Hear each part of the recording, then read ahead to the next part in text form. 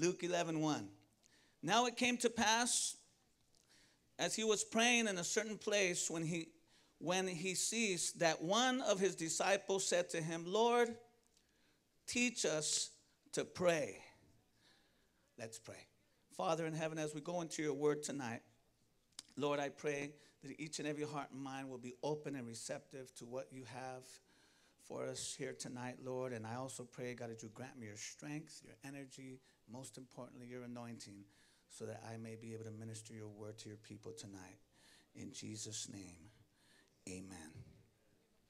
I've been praying for some time for your church, for each and every one of you here tonight, in prayer and meditating on what God would have me to share with you. And just being here tonight, man, I know that God has great, great plans in store for this church here, Victory Outreach San Diego. I believe that this church is at a pivotal time. You're at a pivotal moment. Many of you that are here this evening are at a pivotal place in your marriage, a pivotal place even with your physical health. You could be at a pivotal place right now in your finances, your business, your education. I can go on and on for all the list of where you may be right now at a pivotal moment, at a pivotal time. But it is in those moments that you begin to pray, and God hears your prayer, and then there's a shift that begins to take place. I believe tonight that there is a shift that is about to take place. I believe that many here tonight are approaching a junction. You know that God has a funny way just to speak to you and confirm different things. And I noticed that you have a lot of junctions, highway junctions, in the highways around here. In Philadelphia, there's not too many. Amen? There's not too many forks in the road. There's not too many, choices. You can get off here or there. You just stay on there and you keep on rolling. But I noticed here as I was driving, coming up, and even born and raised in Orange County there, here in Southern Cal, and coming over here to San Diego and driving on the freeways, because we don't got freeways over there on the East Coast. We got to pay. And I noticed that on a number of occasions there are junctions. So in other words, that junction means that things are coming together and combining together, and you're going to have a choice to go this way or to go that way. And it's very pivotal, because you can take that one road to the right and get lost for a little while because your GPS is freaking out on you a little bit, like it did with me today. But then you get back on the road and you come around and you approach another junction. And it depends which way you go if you're going to get to your destination. That's where it being pivotal is so important. Amen? Let's look at the word pivotal tonight for a moment. It is of crucial importance to the development or success of something else. It is central, crucial, vital, critical, focal, and essential.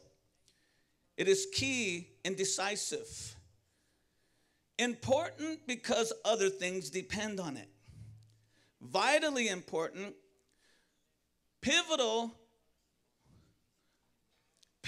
for a defining moment. Many are here and you're at a moment in your life, you're at a place in your life that what you decide to do will determine where you're going to end up. As I mentioned earlier, in that junction, we seem to go the way that we feel that we seem it's right, and we end up a little disappointed with that decision. But I got good news for you tonight. You can get right back on track and get to the place that God has designed for you. Yes, it's a little disappointing. Yes, you might feel you've lost a little time, but praise be to the Lord that God is able to put you back on track, and you're able to get to the final destination that God has for you. Amen?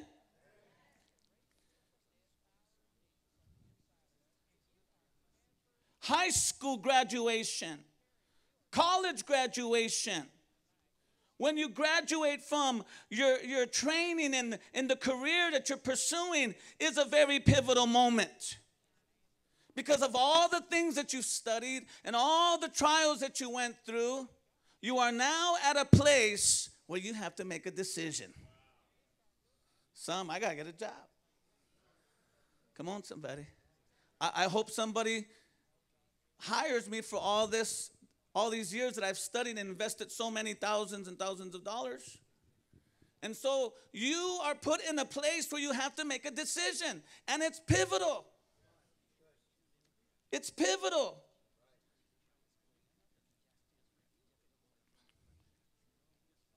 Those that are here tonight that are part of this church, that you graduated maybe the Victory Home.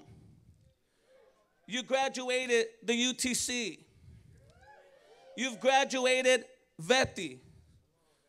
You are now at a pivotal moment of the decision that you are going to make.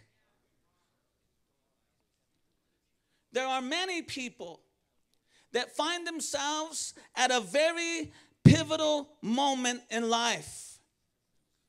As we've mentioned earlier, our nation is at a very pivotal moment. It is in need of leadership. It is in need of unity, of togetherness. Our cities, our communities, and the nations of the world. Churches, marriages, families, businesses, companies.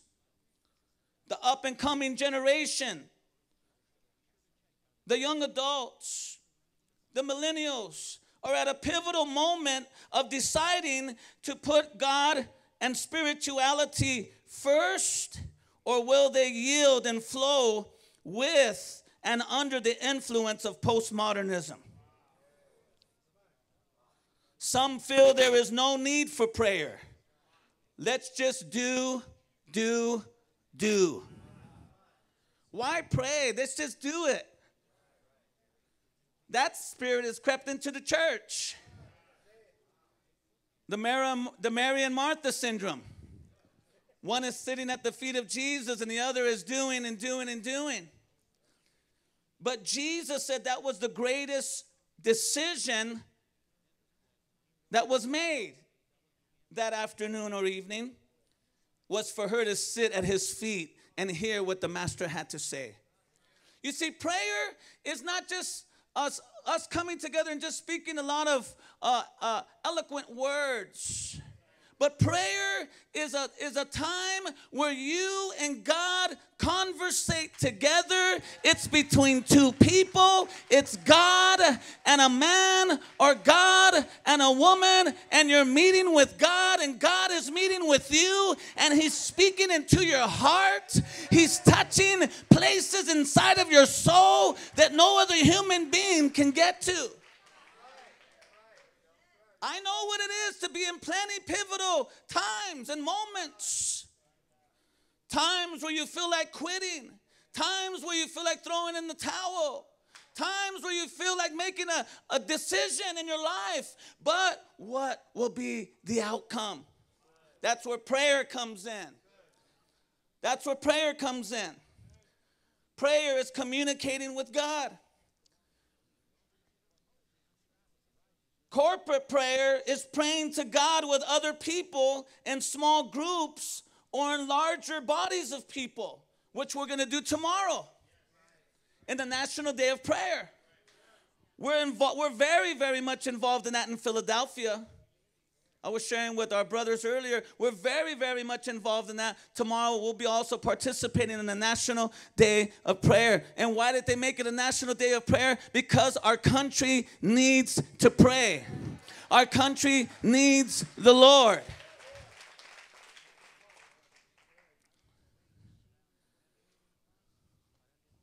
What is pivotal praying, you might ask? It's about how we pray and what we pray, especially at crucial times in our lives. There's a young lady that is in need of our prayers tonight. I said there is a woman, there is a young lady, there is a woman that is in need. A sister in the Lord is in need of our prayers tonight. A family that is in need of our prayers tonight. And it's pivotal and it's crucial that we intercede for her and pray for her. Amanda. Hello. We had the privilege of being able to go today and say a prayer for her and encourage her. And man, it seemed like she encouraged us more with her smile and the vibrant spirit that she had and the joy that she had. And the word was just spewing out of her. And I go, man, are we sure that we're supposed to pray here? Maybe she should pray for us. Come on, somebody. Amen. And you know why? It's because you're praying. You know why? It's because your family's praying. You know why? It's because we are praying. And you know what I love about prayer? Is there is no distance in prayer. You can be in one part of the world and praying in another part of the world, and there is no distance in prayer. Miracles are able to take place over the phone. Miracles are able to take place through texting. Miracles are able to take place through the power of prayer, through even emails. My God, there is no distance in prayer. You're here tonight because somebody prayed for you. The city's going to get better because there's some gentlemen that have guts and courage enough to stand up and say, we need prayer. Come on, somebody. Why don't you just give God a good 10-second praise right now?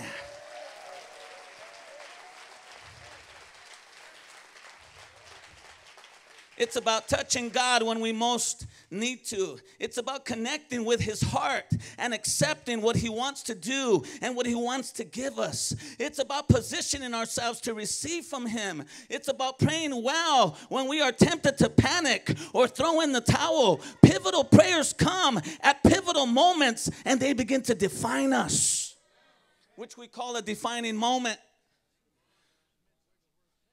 Some of us that have been walking with the Lord for a little while have had those defining moments. Your pastor has had those defining moments. I've had those defining moments in my life. Our church has had those defining moments.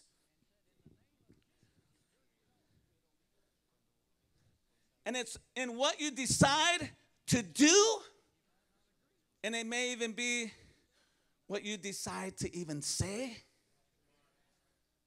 that will define you as an individual. You'll be at a pivotal moment where you either talk about that other person or cover that person, pray for that person, and hope you don't go through that same trial. And it's going to define who you are. Hello. Amen? Your pastor, my friend, Pastor Al, has been coming there even with us in the East Coast and helping us there in our church and taking he's always had that heart and that love for our region. And by him coming this year and even us connecting even more than what we have how we have connected in the past, even more now, I believe that we as our church there in Philadelphia and even our region of the 7 churches that are there, we were at a pivotal moment. But praise be to the Lord that somebody is sensitive enough to God to be able to say, to make a decision. I'm going to go. I'm going to invest. I'm going to give of my time, energy, talents, resources so that I can be able to help these people. Hello, somebody. What kind of a pivotal moment are you in? You see, some of us are in silent pivotal moments. Oh, yeah, you're looking real nice tonight. Looking real together. But there's a silent pivotal moment going on in your heart. And all you got to do is just say a simple prayer. See, what you choose to do or what you don't choose to do, consequences come along with it. Either for the good or for the negative. I can't help but to talk about our spiritual father over our ministry, Pastor Sonny, who was at a pivotal moment in his life, traveling throughout our nation with evangelist Nikki Cruz and seeing auditoriums packed out and many hundreds and thousands of young people giving their lives to Jesus. It was at a very crucial time in our nation during the 60s where there was an explosion and there was a revival in the inner cities of evil and wickedness and perversion and drug addiction. But at the same time, God was already getting ready to pour out his spirit upon the inner cities as well. And he was preaching and he was seeing souls being saved and touched by God. It was something positive. It was something good. But he felt stirred. He felt dissatisfied within his spirit. And he went back to that hotel room and he began to share with his friend and longtime mentor, I got to seek the Lord. God is stirring me up. And guess what? He came, my friend. He came right around this area, here in this county area, here in the San Diego area, and he began to pray. He began to fast. He was at a pivotal moment in his life, and he began to pray. He said, Lord, what do you want me to do? And he told him, I want you to open up a church for drug addicts and their families. Come on, somebody. That's you and I here tonight. That's where it started, and it has evolved. Not only reaching drug addicts and gang members and their families, but people from all walks of life, all economical and educational backgrounds that have been touched by the power of God because one man decided to make a right decision in a pivotal moment.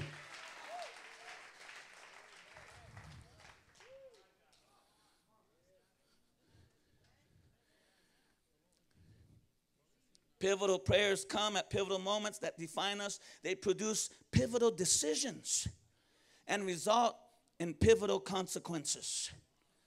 Pivotal prayers embrace God and touch his heart, as King David did after his sin with Bathsheba in Psalms 51, or as Jehoshaphat did before his nation when he faced an invading army much greater than his.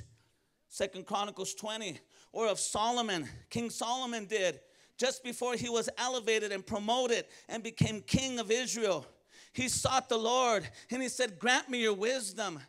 He said, ask for whatever you want. He said, give me wisdom so I may be able to judge your people correctly. It was a pivotal moment for him. What about Job? Some of you might be saying, I feel like Job tonight, Pastor. Ever been through a Job season? Come on, somebody. What about Job when he lost almost everything dear to him? His children, his livestock, his home, and his land. Job 1:20 speaks of it. He recognized it was a junction.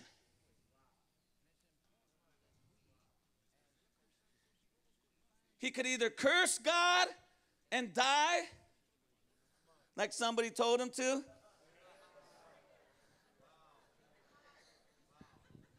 Someone real close to him. We'll just leave it right there. Or he can say, you know what? Some way, somehow, God gonna turn this thing around.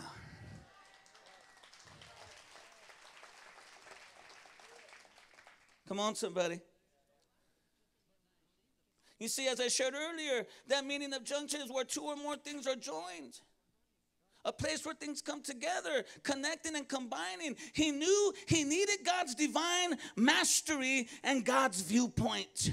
See, because when we ask God for his viewpoint, he gives us his viewpoint from the aerial view that he has of our lives. And he knows our start, he knows our middle, and he knows our finish. So the advice that God Almighty is going to give us, he's going to give it to us so that we can make the correct decision, so that we can continue to trot along forward and be able to finish and to accomplish his perfect will for our lives. Hello.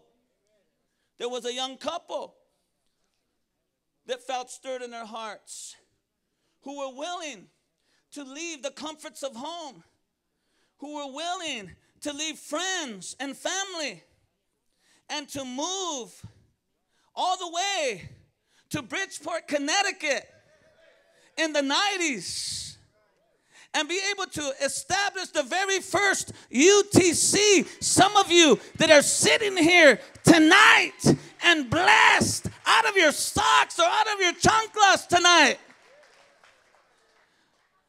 are a byproduct of that decision that him and his beautiful wife Georgina made. I'm talking about Pastor Al. And because of that, so much fruit has come out of our UTCs. Oh, there's professionals that have come out. There are book writers that have come out. There are people that are taking cities that have come out. Why? Because one couple decided to make a decision at a very crucial, pivotal moment in their lives. You're here today because somebody prayed.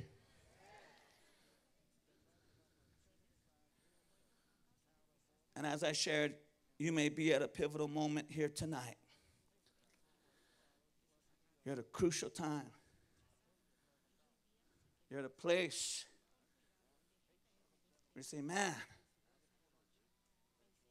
what am I going to do? I got to pray.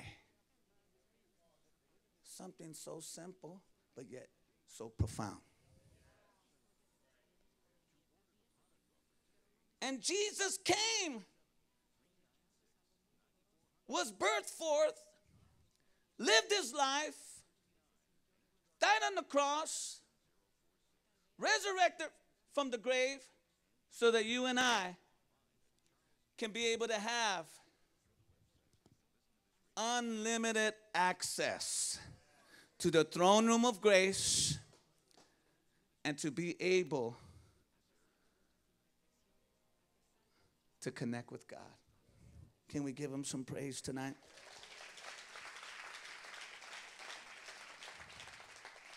What about Moses?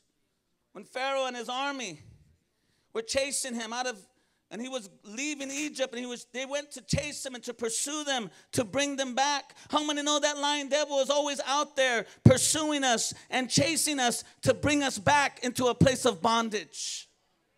Doesn't matter how long you've been saved. Doesn't matter how many people you have selfies with. Come on, somebody. He could have said, what's the use?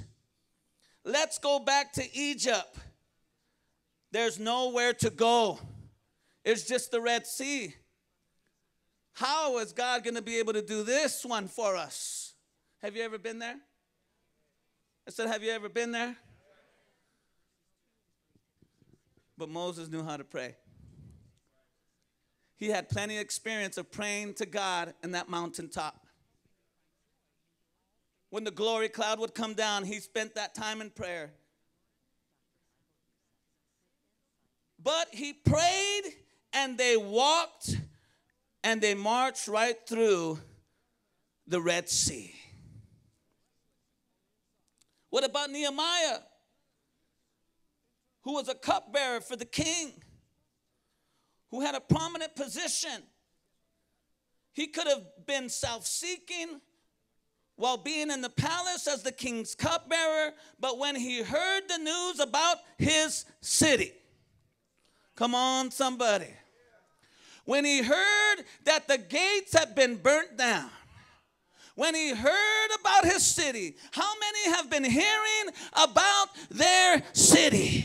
How many have been hearing about the surrounding cities? How many have been hearing about the communities that you live in, that you reside in? How many have been hearing the terrible atrocities that are taking place, the horrific things that are taking place?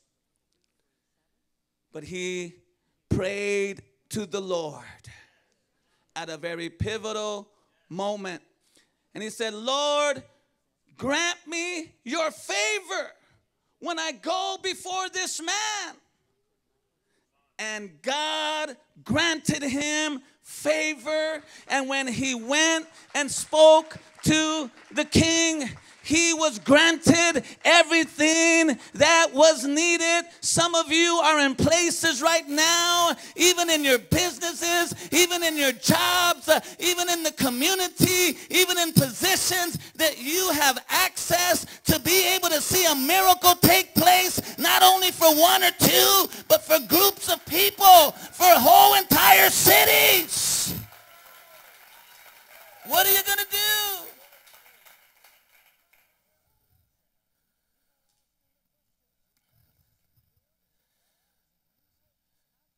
Coming down to the wire here, Elijah, over his young attendant, when they were surrounded by the armies. All of Israel was surrounded. And the young man walked out and he said, oh my God, Elijah, what are we going to do? They're surrounded the city. And the prophet of God, God's man, got up and he said, Lord, open up his eyes so that he may be able to see that there are more that be with us. I said that there be more are with us than be with them. And the Bible says and teaches, beloved, tonight, it teaches us that his eyes were open and he was able to see the vast armies of heaven ready to deploy, ready for action, ready to deliver, ready to make a way where there wasn't going to be a way.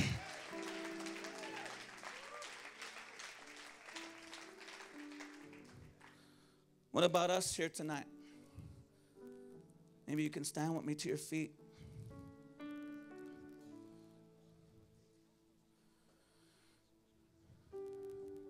We're at a pivotal moment even in our ministry, where countries,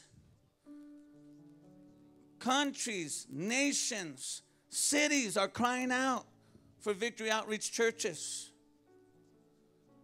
I wonder who is here tonight that's got a city on their heart.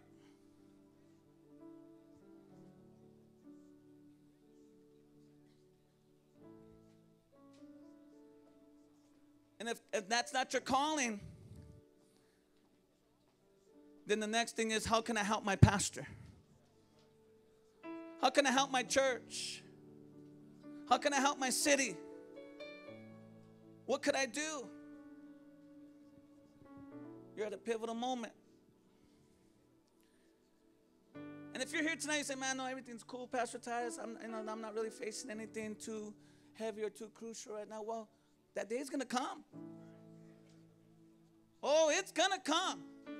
I guarantee you 100%. And I pray that tonight, the words that you hear tonight would ring through your ears and your mind and in your heart. And you would say, Lord, what do you want me to do? I'm telling you, there are people here tonight. Destiny is in the palms of your hand right now. Somebody's life is in the balance tonight. And it's placed in your hands of what you're going to do. What kind of prayer are you going to pray? For more blessings? How can God push you forward? How can you yield yourself to him so he can use you to meet these needs?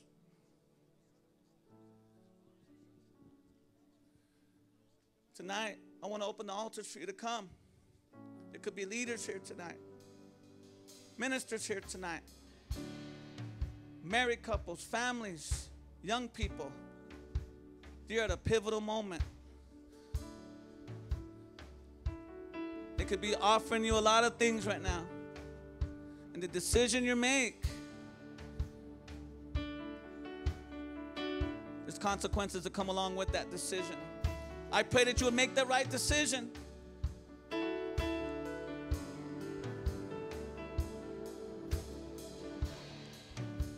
Oh, hallelujah.